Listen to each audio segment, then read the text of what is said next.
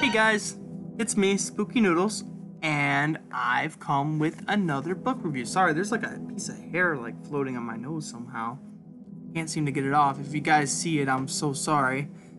But I've come with the review for The Howling. Yep, it's a good book. The end. No, this is by Gary Brandner, I think. Brandner. Gary Brandner. My bad. Anyways, it says on the back, a blood-chilling novel in the shocking tradition of Salem's Lot. I don't know about that, but it's good. I really liked it a lot. It's been a while since I've actually read this book, and I meant to do a review as soon as I finished, but I didn't have time, and then I moved on to other books and stuff like that. But I thought today, while I was, reviewing another book that I was doing, I thought, why not I just take this book off the shelf and review it for you guys. So it's The Howling by Gary Brandner. I know I'm saying that wrong, but I just don't know any other way of saying it. So let's just talk about this, a terrifying tale of the occult. Shall we? Anyways, this book right here is quite good. It's much, much, much better than the movie. I will tell you that right now. I was not too impressed by the movie. The werewolf transformation was badass, and when the werewolf was on scene, it was badass, but overall was not impressed by the movie. I enjoyed the book thoroughly and way, way, way more than I did the movie, but I digress. Oh, this was made by Fawcett and Gold Medal, or whatever. Old book smell. Anyways, this follows what's her name? Karen. This follows Karen and her move to a new town. She moves to a new town called, well, I can't remember the town's name right now, but after a rape incident where it was really graphic too, she was raped, and if you're not into that stuff, I would probably stray away because it was pretty graphic, the rape itself.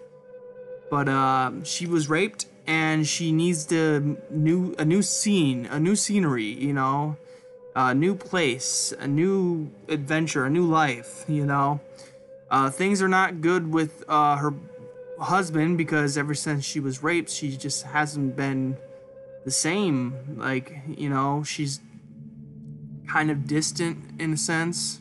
She tries her best, but it's just the passion's not there anymore. And he wants it, and she can't give it to him. So, anyways, later in the story, he basically cheats, and with a she-wolf. But that's kind of spoiling things. But you know what we do on this channel? We spoil the shit out of things. So I'm gonna probably spoil this. So if you don't want to be spoiled, I'd suggest go read the book and then watch the video. And it's kind of too late now because I've already spoiled something for you, but I apologize. There's a bug flying around. Urgh. This book met my expectations. It actually exceeded. I heard about the movie and I figured it would be quite the same, but it packed more of a punch than the movie did, obviously, because I just said that earlier. I like this book a lot, and I give it 3.5 stars for sure. Maybe I can't say 4, but I don't want to say 3, so 3.5 stars for sure. There was this one scene. Well, there's a few scenes that I really that stuck with me, like the scene where she finds her dog is pretty vivid to me in my brain, and when she finds out, spoiler alert, when she finds out that the whole town they're all werewolves, you know, she goes down to the city before she finds that out, and she's going for help, and she asks this sweet old lady for help, and she's like, sure, and then she goes in the back room and transforms into a wolf. So that was fucking cool.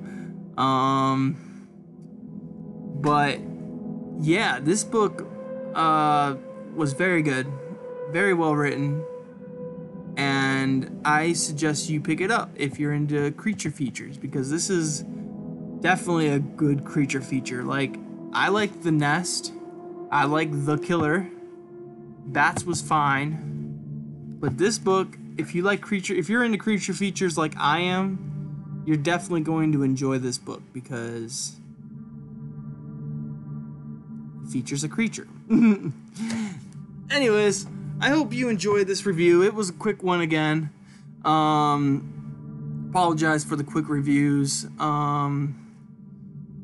I'm sure a book will come along where I need to talk to you guys about it. I'm reading 2 books at the moment, and I'll just share with you. I'm reading Abomination by Michael C. Norton, and I'm reading Flashpoint by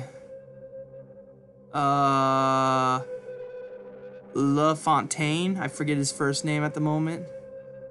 I feel like it's like, well, I got Gary on the mind because of this, so meow. If you know that reference and you're a SpongeBob fan. But yeah, that was the Howling, and I hope you enjoyed. This has been another Spooky Noodles review, and I hope you have a wonderful day. Bye-bye.